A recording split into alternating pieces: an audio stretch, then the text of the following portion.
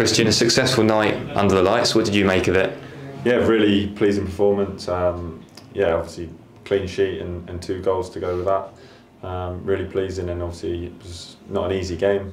Bristol gave it a good fight, and I thought in the first half we were excellent up until 40 minutes, until they hit the bar and had a chance across me. I thought we were excellent and some of the best football we've played so far this season, and gets the fans behind us, and it was obviously rocking inside there tonight. So yeah. Really good night. Across the 90 minutes, you've just kind of analysed the team's performance. What did you make of when you were called into action? Yeah, pleased. Saved just on the stroke of half time, and then a save in the second half. Big moments, and I need to be making obviously those saves. But no, pleased with my performance, and obviously pleased with the team's performance as well. The clean sheets are flowing at the moment, aren't they? And the defensive solidity. What's clicking? I just think everyone's wanting to play. I think the competition for places is really big here now.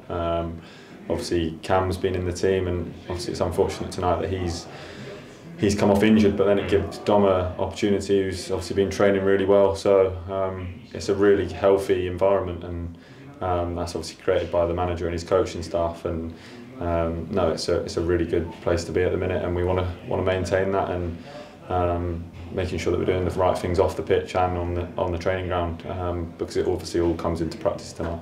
Talk about how dominant the first 40 odd minutes was, and then of course you make your save. How big did you think it was that you took that lead into half time after such a controlling first half? Yeah, I think managers touched on it there. If we want to be a big team, and I think big teams, top Premier League teams, are probably 3-0 up at half time with that quality they've got, and that's where we want to get to. So yeah, 1-0 was obviously good, but coming out and getting the second goal was important, and making sure we won both halves.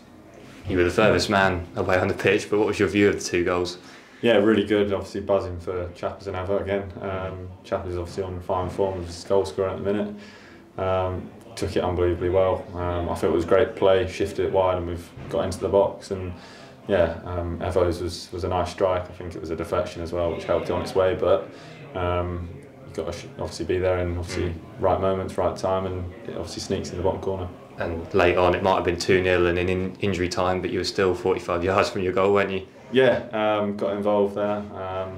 Obviously, it looked to break quick, and I felt that Mark Rees was on his way to get the ball. So it's something we've worked on in training, and something that the manager wants is me to cover, because we're playing so high and we're suffocating teams in their half that I need to be there to back it up, and yeah obviously sweeping that role and making sure I'm there to cover all bases, really. Is that a role that you like? Yeah, really enjoying it, yeah. It's obviously added to my game, something I've not really done that much. Obviously, the way we play and the way we play high, and I need to make sure that I'm backing that up, like I've just said. And yeah, really enjoying the challenge, and I feel I'm improving, and I want to keep improving. We've just finished this one, but of course just a few days before Sheffield Wednesday, and that is a big trip. What are your thoughts ahead of that? Yeah, looking forward to it. It was a good fixture there last year. We were unlucky not to come away with something now, if I remember rightly. And no, really looking forward to it. Obviously, it's going to be another great following, I'd have thought. More than 2,500. Yeah, so yeah, it's obviously unbelievable numbers.